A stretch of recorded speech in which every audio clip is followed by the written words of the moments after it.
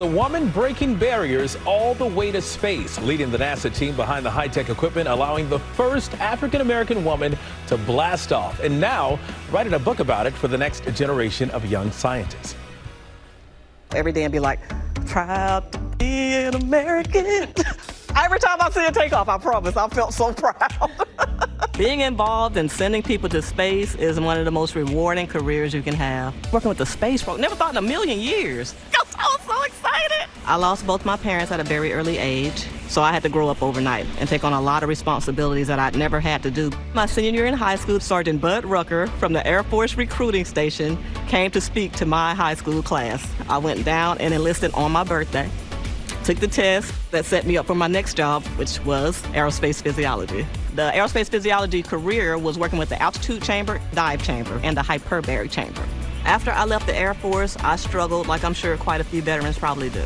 My friend Reulo Villalobos was in the Air Force with me, and he was like, Sharon, there's an immediate opening here doing the same thing we did in the Air Force. I drove from California to Texas and got here, and boy, it was amazing ever since. People don't realize there's so many hands behind the scenes that make these astronauts great. My career being a spacesuit technician is what I started off as in the crew escape equipment department. Suiting up Mae Jemison was one of the top moments of my career. It was such a special moment because we had our first black woman going into space. I was the first black Space Shuttle Crew Escape Equipment Technician, the first black crew chief, and the first woman crew chief.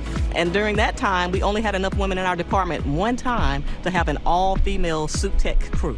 I got to lead that crew. Hidden Figures prompted me to tell my story because I had never heard of those women, and I had been working with the space program 22 years. I started wondering, wonder how many people don't know what I did. These glove disconnect right here, it's like a male and female type situation. You put it in and twist it to lock it. My book, Suit Up for Launch with Shay, I wanted people to always know about the suit, to make sure that people know about all the different background jobs besides being an astronaut or a rocket scientist. They can manually pull the tab and inflate it if it didn't work for some reason, but we know it would work because I worked on it, so.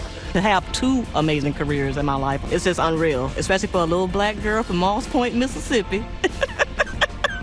I just want you to know, kids that may be in a similar situation that I was in, you can still do great things.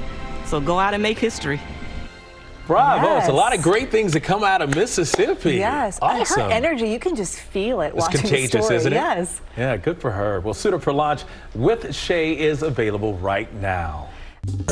Well, hey there, GMA fans. Robin Roberts here. Thanks for checking out our YouTube channel. Lots of great stuff here. So go on, click the subscribe button right over here to get more of awesome videos and content from GMA every day, anytime. We thank you for watching, and we'll see you in the morning on GMA.